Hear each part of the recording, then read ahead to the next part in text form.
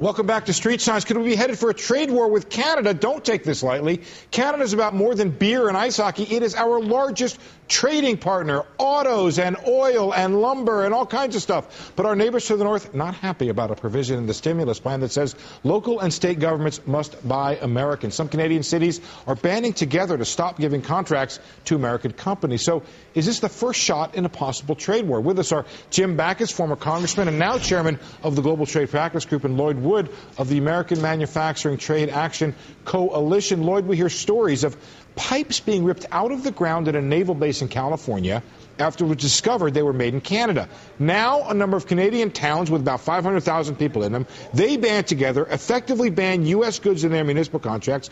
This can't be good, Lloyd, for the economy in either country.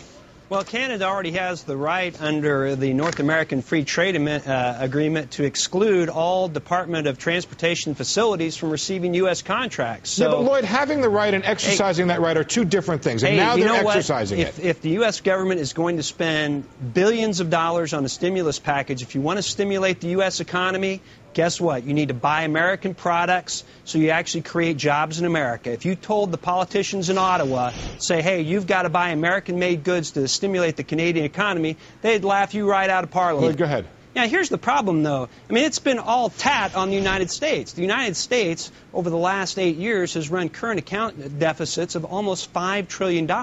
We've run almost over $3.6 trillion in trade deficits in manufactured goods.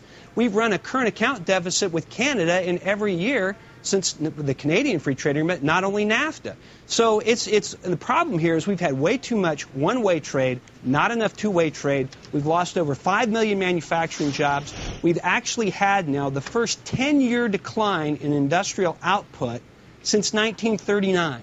Lloyd, the problem here is we're not producing enough, and if everybody else wants to be able to sell us more, which we want to buy more, then we have to start creating more wealth here. But you think erecting trade barriers is the way to increase American manufacturing? Hey, everybody else already has trade barriers out there. We have unilaterally disarmed, but yet everybody else out there, whether it be through illegal barriers or, for instance, a legal barrier such as a value-added tax. Canada has a general services tax of I think they lowered it to 5%.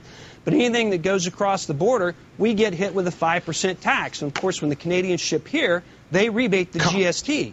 With Europe, Backus, it goes close to 20%. Thank you very much, Jim Backus. This is an issue we're going to talk about for a long time. I think Tim Geithner ought to be talking about this with G20 and G7. Just because you're following the WTO doesn't mean there aren't incipient ways to have a trade war.